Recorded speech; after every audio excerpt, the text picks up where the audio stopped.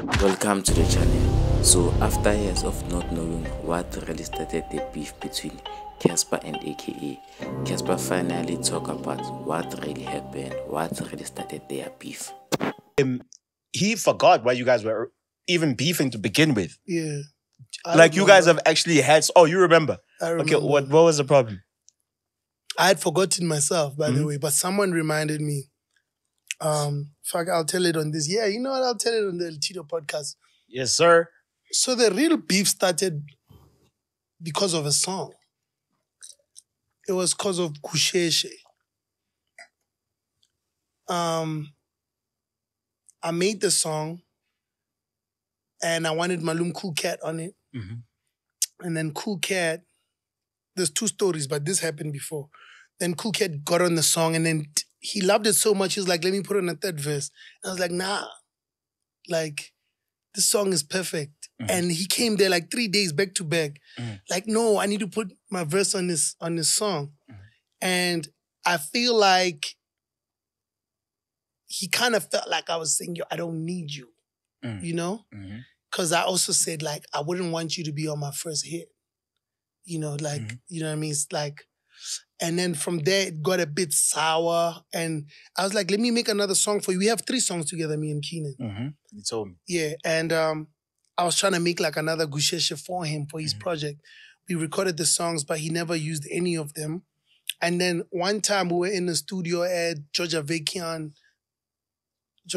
studio. They were making that we know, we living on the edge, that song. Yeah. And I wanted to be on that song. And then I wasn't big enough to be on the song. So they chose Keenan to be on the song and kept me off the song.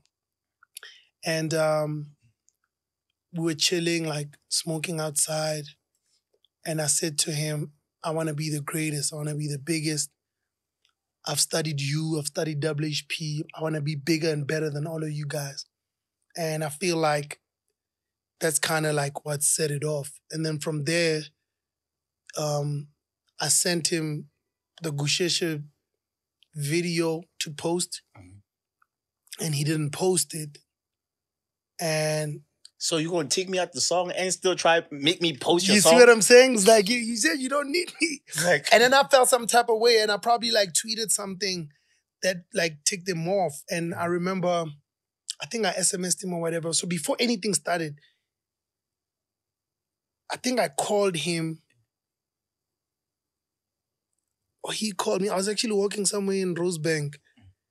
And I think we had a little argument about like him not owing me anything and, you know, and then he took his phone and he was just like, nobody's going to put you on, whatever. But it was up to you. He didn't tweet to me, but I felt like he was talking about me. Nobody's going to put you on. We got this shit out the dirt, something like that, like that he put himself on.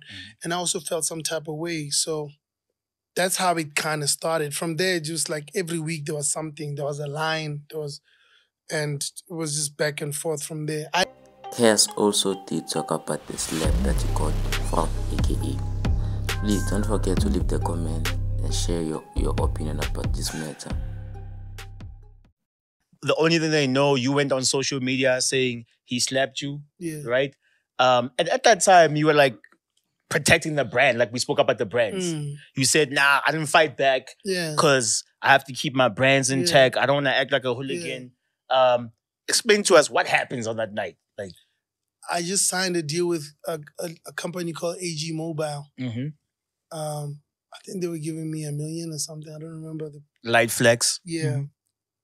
For that time, it wasn't light flex. It was a peak flex. and then I go to the club to celebrate, and then we end up being in the same section. Me being me, I'm just in the corner. I don't want trouble. And he just came over with, I think it was Cheeks. No, it was Rich Mahogany or Cheeks. They look alike. Cheeks is done design, by the way. Yeah. And they don't look alike. One of them walked. Yo, cancel that. Take that out. Yeah. And one of them walked, and he just got there and he slapped me. And I was not expecting it, so I fell.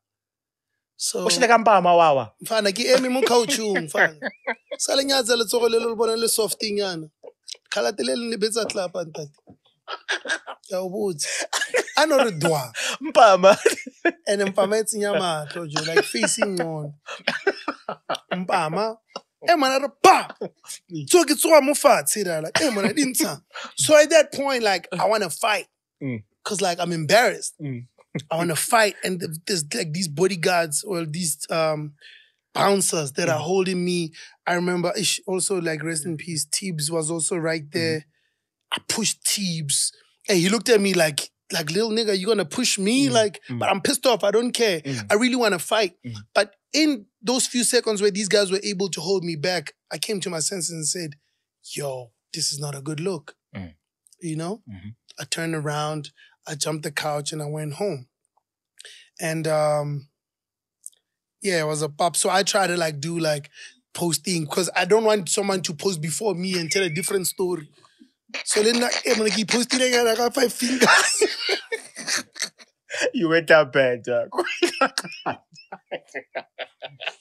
1,000 ways to die. Like, don't you post it again?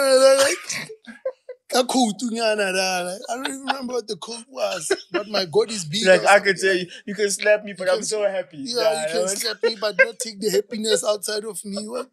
Nyovest.